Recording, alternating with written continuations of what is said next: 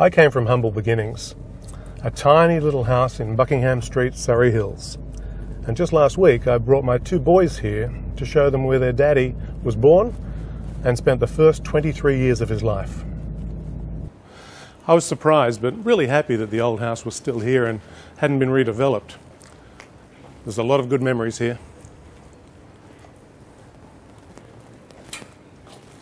Whilst I came from a financially poor background, we had a home full of love and protection from two magnificent parents. Sadly, not all children in Australia are as fortunate. I was lucky. Sexual abuse against children, domestic violence, they're issues affecting all levels of society. Everyone should have the right to be free from violence and sexual abuse in their own home, especially children, and to feel safe on the streets. No one has the rights to abuse, and those who do, whether sexually, violently or psychologically, need to be held accountable and processed by our courts in a way that reflects community expectations. Courts can no longer be a revolving door. While I'm talking to you, right now, this very minute, children are being raped in their own homes. Women are being assaulted in all manner of ways and are being forced to flee their homes for their safety and that of their children. In New South Wales alone, a woman is murdered in a domestic violence incident once every 2 weeks, an alarming statistic.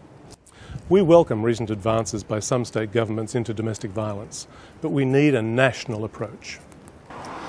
The Justice Party, among other common sense policies, will act to create a national register of convicted sex offenders. We will instigate a Senate inquiry into the almost secretive family court. We will seek funding for the establishment of refuges across Australia for women and children fleeing domestic violence and sexual abuse.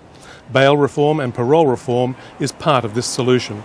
Remember, it should never be referred to as just a domestic. It is violence, and any sex act on a child must be dealt with in the harshest way legally possible. These things are diseases, and the Justice Party is the cure. In the Senate, vote 1 Hinch. I'm Ken Stevens.